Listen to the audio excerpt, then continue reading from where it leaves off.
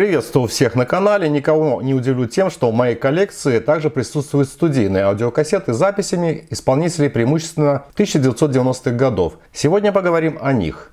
В те годы я приобретал фирменные японские аудиокассеты в студиях звукозаписи уже записанные, а также в многочисленных музыкальных киосках кассеты, изданные различными студиями. Как-то довелось мне заглянуть в одну из минских студий, по-моему, размещенную в общежитии на улице Красной. Это район Пугачевки. Там был такой станок, который заправлялась лента, и она каким-то образом там нарезалась, приклеивался ракорд, а затем вкладывался в корпус кассеты. Несколько подобных аудиокассет сохранилось у меня спустя 30 лет. Вот данную кассету ТДК D90 1995 года, европейский рынок, я приобрел в киоске минской студии «Звук М» с записью Крис де Бург.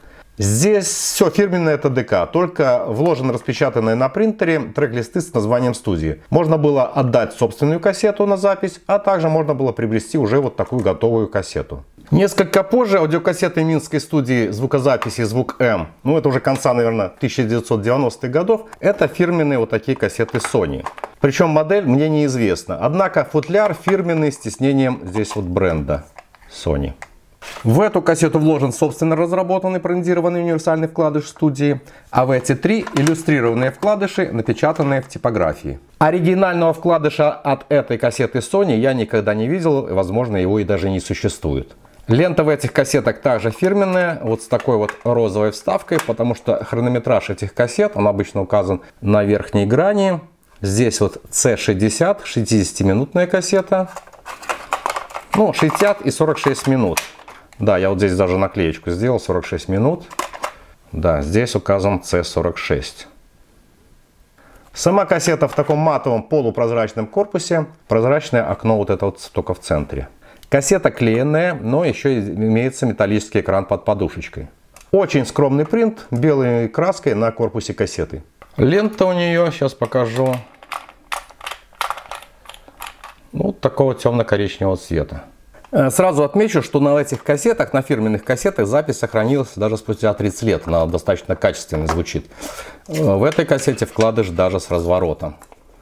Такой шикарный фирменный вкладыш. Послушаем вот композицию группы Любэ. Альбом «Песни о людях». Там за туманами берег наш родной. До сих пор отличная запись. Вот такая вот Сонька. Здесь записан альбом Талькова «Ностальгия».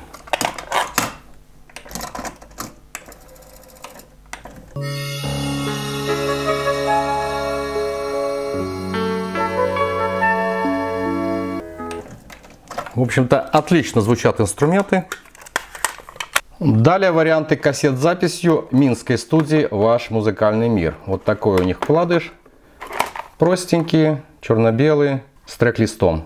Здесь используются фирменные аудиокассеты Sony EF Super 90 минут 1995 года, европейский рынок. Ну что здесь, просто вот здесь вклейка, причем так неаккуратно. Сама кассета клеенная, но фирменная. Все фирменное, сохранился и фирменный вкладыш, и фирменный футлярчик с гравировочкой Sony. И здесь бас 94 года, Фера Экстра 1 на 100 минут. Все то же самое. И такой же вкладыш. Футляр фирменный, тонированный. Снова кассета бас, модель образца 97-99 года. В ней разбитый футляр я уже заменил, на какой был под рукой. Не оригинальный футляр. В типографии отпечатанный вкладыш, достаточно качественный такой. Студия «Союз». Сама кассета еще разборная, хотя конец 90-х годов. Fantastic Sound FE Fera Extra первый тип. Студия «Ваш музыкальный мир». 2000 год. Ну а далее уже чуть позже, наверное, ближе к 2000 годам, студия по аналогии с предыдущей покупают уже просто студийные кассеты, ну, с записью, и просто вклеивает их вот свой стикер. Принадлежность к студии «Ваш музыкальный мир». Все, кассеты уже не фирменные. Где и кто их производил, неизвестно. Выглядит, вот, например, вот так. Изготовленные в типографии уже вкладыши.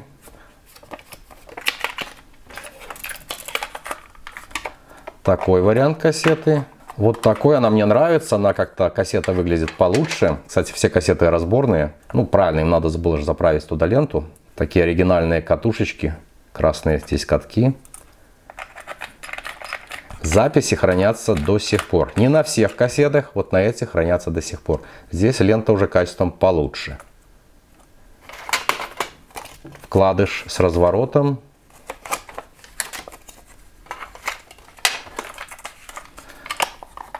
Эти кассеты, да, просто приобретались в киоске студии. Здесь, судя по каткам, очень похоже на какое-то корейское производство. На 74 минуты кассета.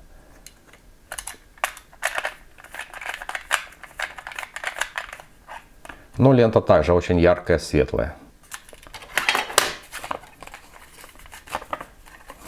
Лощеная бумага, очень тонкая, но с разворотом. Российское производство, судя по штрих-коду, но они обычно где-то пишут не для продажи в России.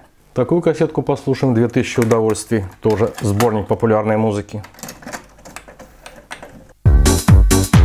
И он теперь живет с этой дурой. Конечно же, Пугачева. Некогда очень популярные такие сборники союзов. Союз 23, 99 год.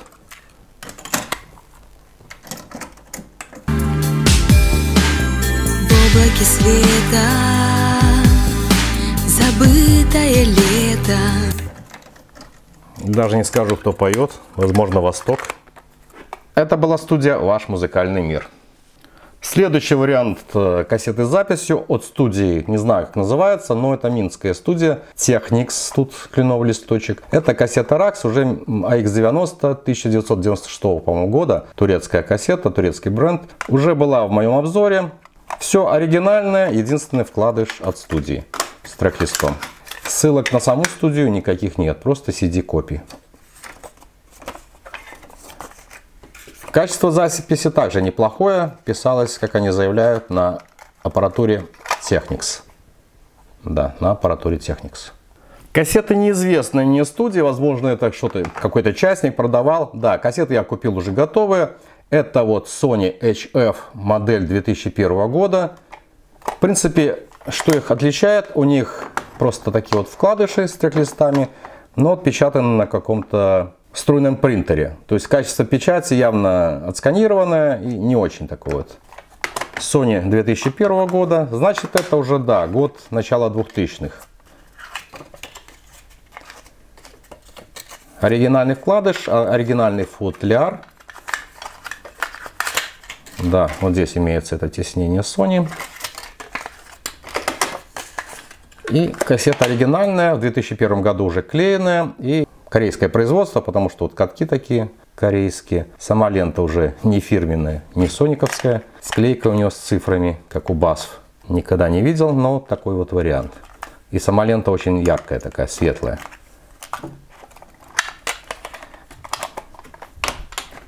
Так, ТДК 95 года.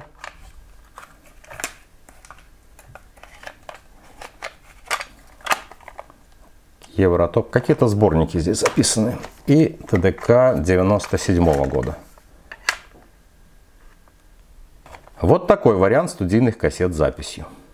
Кассеты Коника также писались в минских студиях. Вот такой вариант XR160 1990 года. Здесь используется фирменный футляр, фирменные кассета, но такой напечатанный в типографии вкладыш. Даже с разворотом. Это 97 год, по-моему, сборник. Поэтому, да, конец 90-х. Кассета разборная на 60 минут. Запись сохранилась по сей день в хорошем состоянии. Темно-серая лента. И тонированный футляр. Такая кассета Коника. Сборник «Вечеринка» продолжается. 97 года. Когда меня не позовут, боюсь, тебя я не услышу. Так громко дождь стучит по крыше, все так же запеваю. Издательство «Союз». Студия «Союз», 1997 год. Все права защищены. И вариант вот такой вот Коника. В ней используется только лента Коника.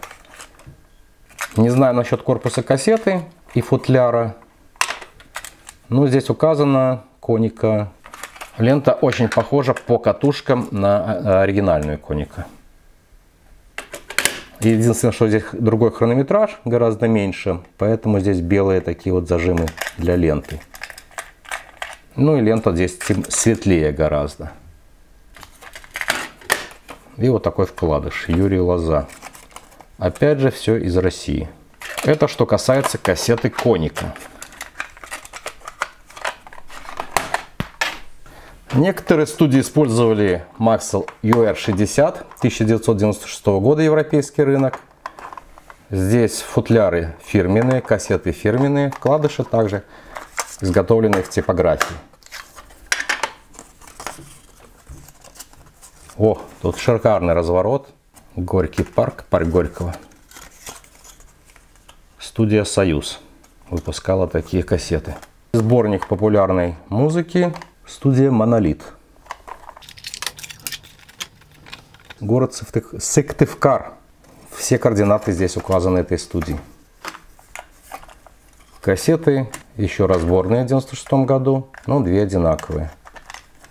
Вот с такими рекордами с красными стрелками. 60-минутки обе. Странно, у одной были черные квадраты. Или-то разные стороны. А, это А сторона, тут Б. На Б стороне еще черные квадраты имеются на рекорде. Да, ленты темно-коричневые.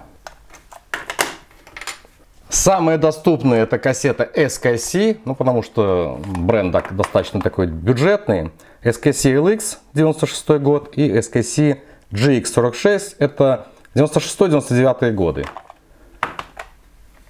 Студийная запись МГК.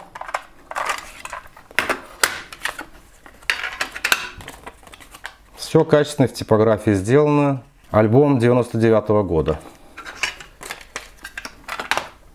Вот такая кассета. Красивая. Мне нравится вот SKC LX. Ну, вот этот стикер, конечно, от BASF. Не обращайте на него внимания. 46 минут. И первый альбом Hi-Fi на SKC GX. Кассета 46-минутная. Здесь все оригинальное. Стандартно все оригинальная кассета и футляр. Вкладыш отпечатаны. Каких-то координат здесь не указано. Вот такая кассета, конец 90-х. Видите, все на винтах.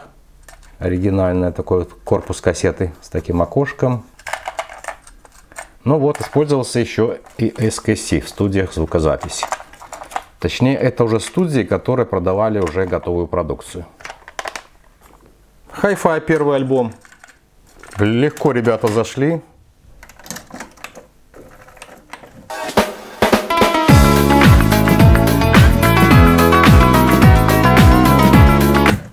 И есть у меня много вот таких кассет, где лента нарезалась непосредственно на производстве. Определенный хронометраж уже упаковывался в кассету, как я рассказывал в начале своего ролика. Очень популярный вот такой бренд был Такт кассет. Кассета, кстати, лента до сих пор жива. Разборная кассета. Гамбург, Москва, Варшава. Лента типа Акфа. Насколько это правда, не знаю. Молочный рекорд. Большая подушка. Металлические экранчики есть. Ну, хорошая лента. Темно-коричневая такая лента. Dolby System даже здесь указано, что записано. Стерео. И здесь 40 код. Это вообще Германия получается. Такт. Не уверен, что это из Германии, но хотя, возможно, это 90-е годы.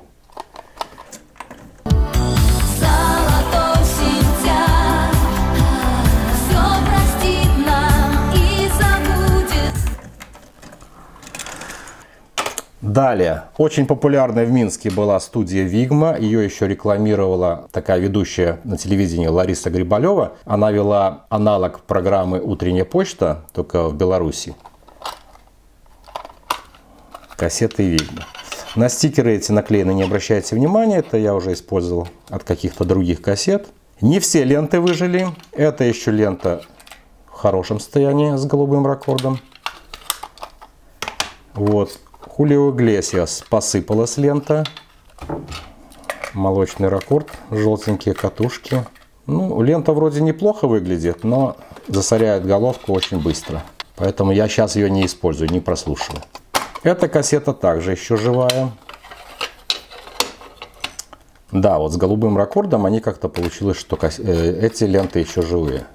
Слушать их можно. Bad Boys Blue, не знаю уже какой состав. Это альбом был 94 года.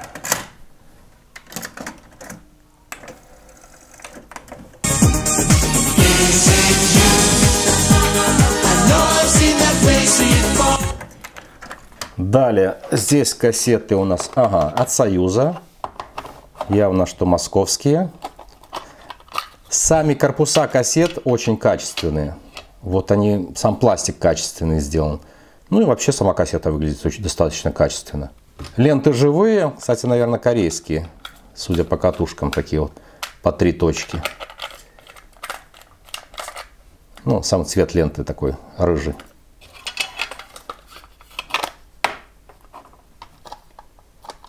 Футляры у меня, наверное, уже не все оригинальные. Вот эти 2 футляра еще как-то похожи. Этот, возможно, я уже менял.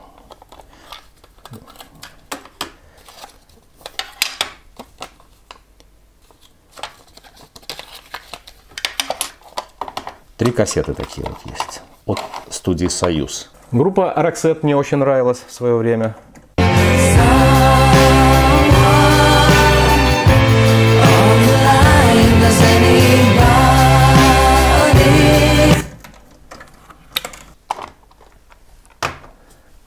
Здесь кассеты мне не нравятся.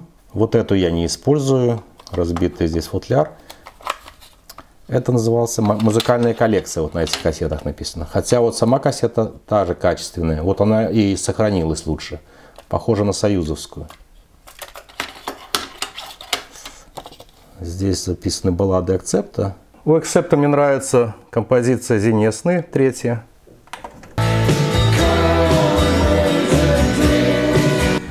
Жаль, что много ее слушать нельзя на YouTube.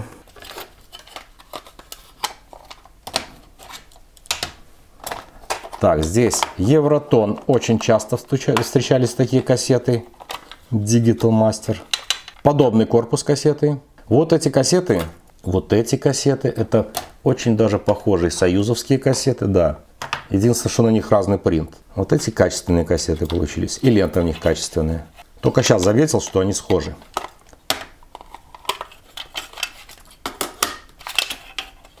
Хотя футляры разные.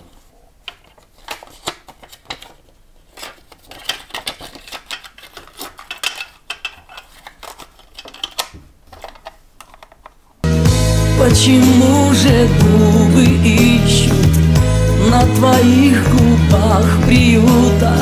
Только поэт мог придумать такое. Почему же губы ищут на твоих губах приюта? Здесь сразу говорю, вот эта кассета, качественная запись, до сих пор слушается хорошо. Music Collection Dolby HX Pro. CD-копии.